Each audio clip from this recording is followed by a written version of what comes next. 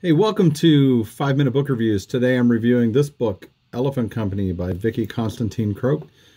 Excellent little book, 343 pages, published in 2014 by Random House Publishing. You know, I found one of the best places to get good books, aside from places like, the Half Price Bookstore or whatever, is to go to your local library. They're always having book sales. I especially am fond of going to this little library near my hometown where I live, and they have a book sale that's like ongoing year-round. They've got a big table set up out in the front foyer, and I get down there about once a week because I have students that I meet with down at the library. Gives me a great opportunity to look through all the books that the library has decided to sell or that people have brought in because they want to sell the books. I get a lot of great stuff there. Paperbacks 50 cents, hardbacks for $1, books on CD for 50 cents. Can't go wrong with that. And frankly, if that is wrong, I don't want to be right. Anyhow, I picked up this book called Elephant Company by Vicki Constantine Croke. 50 cents. I'm glad I did. I love reading stories about people from the 1930s and 40s, the trials and travails of those men and women who lived and suffered and fought and served and loved and died during, the World War II years. We're blessed, I think, that we have people like Vicki Constantine Croke, who tell us these stories and write these stories for us, preserve their legacies in paper and ink so that other generations can be inspired by the work that they did. Elephant Company tells the story of Billy Williams, who also was affectionately known as Elephant Bill, who began a rather simple career, I say simple, as a teak man in Burma. He moved up the company ranks. He created a school for elephants.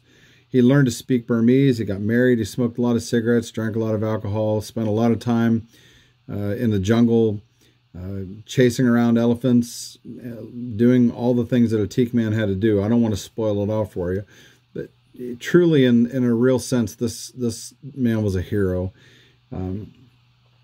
Just because these are 5 minutes, I want to tell you what I liked, what I disliked about the book. Very simply, I felt like I wanted a couple more pictures in the book. It's illustrated. Lots of good stuff going there. I just felt like there were a couple places where I could have used a little bit more information, about specific aspects of the story, especially perhaps the part where they were, Williams and his crew were building a stairway for elephants up the side of a mountain. It's not a deal breaker. It doesn't change my affection for the book. Just might have helped to clarify a couple of concepts. What I really loved about the book is that the author tells us another story about a human being who was in the right place at the right time. The cover of the paperback that I have, you can see they put this little blurb right up there at the beginning, and it says, the inspiring story of an unlikely hero and the animals who helped him save lives in World War II. And I kind of feel like that's just the whole thing about it. My point's that every hero is unlikely in the sense that no one really sets about to be a hero when they set out to do whatever it is they set out to do. It's almost kind of redundant to say unlikely hero. Williams certainly didn't set out to be a hero. I don't think that I came away with that idea. I think he wanted things that most people want out of life. He wanted a career, some adventure, perhaps a family. He wanted to maybe contribute something meaningful to the world. He happened to choose Burma in the 1930s and 1940s, and that's where he decided to make a go of it. What he ended up getting was sweltering heat, monsoons, malaria, leeches, ulcers, tigers. Eventually, he got World War II. My point is that it could be that all heroes are always heroes right where they are, precisely because that's where they are. Maybe it's not an accident, or maybe it's not as unlikely as it might seem at first glance. Maybe Elephant Bill was a hero because he was a hero. 5 stars out of 5 stars. Check out my...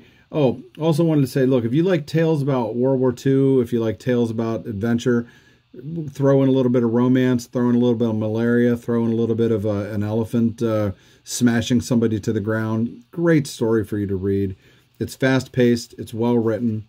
I don't think that there's a lot of, politics involved in this book. It's got endnotes. It's got an index. It's illustrated. Elephants, romance, war, hard drinking, traveling up on a river, jungles. What more could you want out of a book? Check it out. Read it. Vicki Constantine Croke. 5 stars out of 5 stars. Check out my Goodreads page. Subscribe to 5-Minute Book Reviews. Next time we get together, I'm going to review this book for you, The Sound of a Wild Snail Eating, written by Elizabeth Tova Bailey. You're going to like this one too. I'll look forward to seeing you back here next time. Bye.